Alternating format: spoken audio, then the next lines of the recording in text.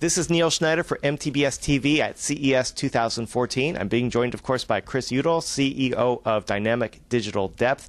Welcome again to the program, Chris. I think this could be our 7th time doing this. Yeah, I'm looking forward to it. We've had a great CES this year, and we've got lots of new products to share. So, you know, every year we visit DDD, you've always got something new and exciting to show. It's like the company continually reinvents itself and innovates.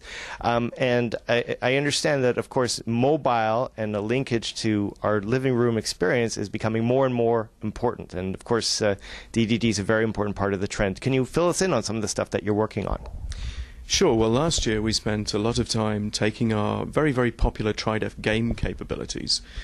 We can convert 850 now of the latest PC games to 3D on the Windows platform and bringing them across to Android for 2 reasons. Last year you'd have seen, if you'd been following DDD, some announcements from our Chinese partners. These are the new glasses-free Android tablets from companies like Jadmei and Hampu, and they wanted to have the ability for people to play popular Android games like Angry Birds and Cordy in 3D. We've also seen a trend now in the television marketplace where the new televisions that are coming to market, particularly in China, have Android-based processors on them. So we can take those same App Store concepts that are popular in tablets and apply them to television. And our TV partners down in China were very keen for us to enable the 3D conversion of Android games on their TV platforms, because obviously a lot of the TVs now have the polarized technology and can be used in 3D. Now, when we're talking about conversion, I mean, in the cinema world and the video game world, it usually means very different things. Can you elaborate a little bit more as to when we're talking about 2D, 3D conversion with TriDef, what we're really talking about? Yeah, I think it's a bit of an anathema to call it conversion. Effectively what we're doing is we're re-rendering the graphics pipeline. So in cinema, you're rotoscoping areas of the scene and you're making decisions about where they need to be. In game conversion, products like DDD's TriDef will look at the geometry that's in the game and then use that to make some very accurate decisions. We have a little bit of additional information that we use to steer the engine that does that so that it makes the right decisions, and those are specific to the individual game titles. But generally speaking, we're re-rendering as opposed to converting, which is why you get such a high-quality picture when you're doing 3D. So is it like a dual camera setup or 2D plus depth? We can do both. Most of the time we're doing a dual camera setup because the processors today are powerful enough for that. A few years ago when we were starting out, the graphics processors weren't necessarily very powerful. There was a lot of entry-level technologies. Go back to 2009 with some of those Acer 3D laptops. They had very, very low-cost GPUs in them, and we used 2D plus depth to get the frame rates there. But today, the evolution of Moore's law has meant that most of the time we're running dual images, or for some of the more advanced displays, more than that. Now, every year I come to CES, I feel more and more out of date, and it happens so fast. I walked in this room, and you showed me the tablet linking up to the television, and 2 different experiences in 3D. For those who are unfamiliar as to how this all works, because there has to be more than one person other than myself who's still learning this stuff, can you elaborate exactly how you connect the tablet to the TV, how the 2 interact? Yes, one of the more popular demonstrations that you'll see around the show floor here at CES is actually this concept of wiping or dusting what you're doing on your mobile device onto your TV screen using that wireless display connection. DDD's looked at that and said, it's not just about being able to push what you're doing on your tablet onto your TV, but we can actually do some additional things. We call it augmented connectivity. We add value to that connection as it's happening. So our interception technologies that form the basis for what we do for game re-rendering can also be used for other things. And one of the products that we're demonstrating here is TriDef Connect. It's on a standard Galaxy S4 Samsung handset. We're running a game on that handset. The handset display is showing it you in 2D. We have a wireless game controller that allows you to play the game, and then we're using a wireless display interface to send that same game picture at the same time to your 3D TV in 3D. So you've got 2 very different states. The tablet thinks it's running in 2D. The television that it's connected to is showing you a 3D picture. And this is part of the value add that we can build through applications like TriDef Connect. And I have to say, you know, I've seen a lot of 3D. I've played a lot of stereoscopic 3D games, and I was impressed twofold. I mean, first I was impressed that the 3D itself looked very good, you know, and I was equally impressed that it was coming from a mobile game that was never intended to be in 3D in the first place. And you know, I'm very critical with this stuff. I don't hold things back, and I was very impressed with what I saw. It looked very polished indeed. So congratulations on that. Thank you. We've had a lot of practice. About 40 million products have now shipped with DDD's TriDef technologies on board. And one of the core focuses for us over the last several years as we've developed and rolled these out has been the optimization. So it's not just enough to be able to render something in 3D in real time, but you've got to give that experience at the same sort of frame rate with the minimal lag. So we're able to bring to bear a lot of the expertise and understandings that we've developed over the last several years that we've done this, to make sure that, you know, when we're rolling out newer technologies, they're at the right level of performance that people expect to see in today's market. Now, the 3D component, the stereoscopic 3D, taking games, playing them on your smartphone or your tablet, extrapolating them to the television, that's just one aspect of this TriDef Connect service. Am I correct? That's right, yeah. Fundamentally what TriDef is doing is it's intercepting what the application is doing. In our case, when we're re-rendering a game, we're looking at the graphics pipeline. But there are other things that we can build on top of that. Another demonstration that we've been showing here is social media.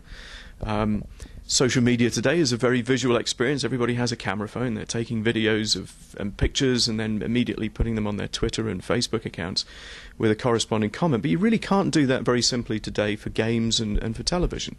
So using those same core interception capabilities, we've built an application that allows you to play a game, and as you're playing it, if you've got your high score on Candy Crush Saga, whatever it is you're playing, you can actually capture that picture and immediately send it to your Twitter or Facebook or other account. And we expect to expand that over time so that we can capture sequences of games, capture sequences of pictures you might be looking at, videos you might be looking at, and make it much easier for people to just have one click to share what they're doing, their favorite game, their favorite video experience on that device that they're using. Now, I have to confess for myself, I don't live that interesting a life, but you know, I know that, you know, people enjoy, they share their experience with their friends, they're watching TV, they see something very exciting, and they put it out there so other people could share the experience. Is this an important tool for doing that type of thing? Yes, I think the unfortunate thing is that you and I probably aren't in the Generation Me category, and you know, when you look at certainly the millennials who are cutting the cable on their television, satellite and cable subscriptions and going to over-the-top services, you look at the trends in the home today here in North America, where about 45 gigabytes of data a month now is coming into the average user's house. 30 gig of that, or about 60-70%, is actually streaming video. 30% of what's coming in is being watched on a mobile device, either a personal computer or a tablet. There's some trends here that we need to be mindful of, and the reality is that there is an awful lot of commentary now made about the favourite TV show. You could be watching The Voice, somebody happens to have absolutely nailed the song that they're singing, and you're straight on social media, wow, you know, my favourite singer just absolutely nailed it. Now what we think we can do is actually allow people to share not just their comment, but a visual experience of what they saw and what prompted them to be so excited. Okay, excellent, excellent. Now, actually, there is something else that I saw earlier which intrigued me. You have previous history in the virtual reality world, yes? That's correct, yes. Before DDD, I worked with a virtual reality company called Virtuality. We came up with quite an interesting name because we were one of the first companies on the market. And that was a company that had a lot of focus on bringing video games to virtual reality. And you told me a story about how you reimagined PacMan. Can you elaborate a little more on that? Yeah, one of the things that we learned at Virtuality, one of our games that some of the older viewers might remember is the Dactyl Nightmare, where you'd be running around on a checkerboard platform and there's a giant pterodactyl trying to swoop down and pick you up, was that can be quite an overwhelming environment. When you're in a very new three-dimensional environment, you need to give somebody a very familiar paradigm that they can operate within. And one of the things that we did was we went out and grabbed from Namco a license to PacMan. And instead of making it a corridor-based game, we reduced all the corridors to knee height. You could see the entire playing field around you. You could see where the ghosts were, where the pills were, where the bonus fruit was. And immediately that somebody put the virtual reality headset and looked around, they were in a very familiar environment. So we've spent some time actually thinking about the evolutions that we're seeing in television, the wands, the game controllers that are now being shipped with the latest smart TVs for you to control games, tablets which have swipe and touch interfaces. And we've created a new game that's right now in the Google Android Play Store on an invitation-only beta called Dementia. And Dementia is a three-dimensional version of a very popular concept, which was Tetris, where you're block matching. And it brings that extra dimension. You've got the ability to swipe, to change the face of the cube that you're trying to place the blocks in. You can place the blocks on 4 places now instead of just 1. And it's a fairly addictive game. Our CFO has been running up some pretty interesting high scores while we've been doing the beta testing. And when you're talking 3D, you're talking stereoscopic 3D, yes? It works in stereoscopic 3D, and it also works in 2D. So you get the benefit from the game on whatever display device you happen to be using. We built it so that it can take full advantage of a stereo 3D display and the latest generation interfaces that are happening for television and for PC and for tablets. Okay, excellent, excellent. Let's talk a little bit about more about virtual reality. Now, I'm sure you know at CES, one of the hottest topics right now is new head-mounted displays, wearable tech. I mean, obviously, Oculus Rift, they announced the latest prototype, and I'm sure we're going to see even more prototypes from them. And I also understand, like John Carmack, for example, he's very much dedicated to mobile support for the Oculus. Is there a linkage with what you're doing here with mobile tech to Oculus? Do you see a future connection with that?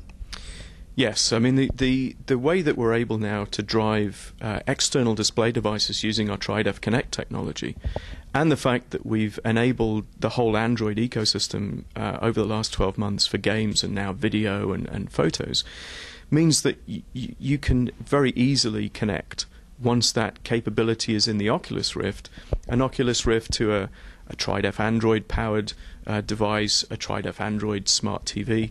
Some of the latest technologies like Miracast, WiDi make it possible to wirelessly connect the display devices together with the content device.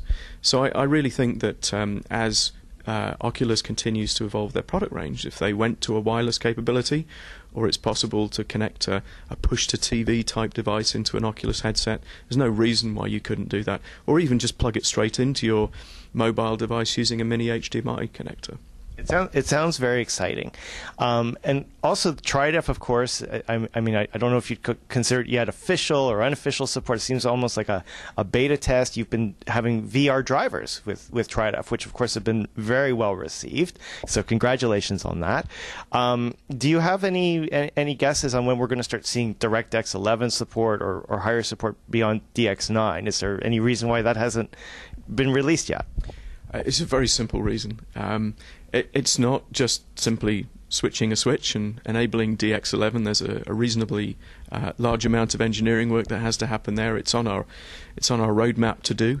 But we've had to put quite a lot of focus into the Android platform over the last 12 months because our customers have been asking for it. The tablet customers who are launching the new 3D laptops, there's one in the Hammacher Schlemmer catalog right now that you can go and buy, which is coming from Viren. The smart TVs, where these tablet and Android-based processors are making it into the smart TVs so that you can play games now in 3D on your smart TV. Those have really been driving our development teams over the last 12 months. It's not that we won't do it, it's just that we've had to prioritize it based on what our customers have been asking us to do. And I think as we see growth in that headset marketplace for things like the Oculus Rift, then you'll see us put more effort into the DX11 support. Okay. Oh, of course. And also, again, what you have currently, I see regularly you're adding more and more games to the Oculus side, and people, of course, are happy to see that. So this is really exciting stuff. Congratulations to your continued success, and thanks again, Chris, for joining us on MTBS TV. Thanks very much, Neil. We'll look forward to seeing you next year with some more new stuff. Yes, of course. This is Neil Schneider, MTBS TV, CES 2014. We will, of course, be back with more. Thank you for watching.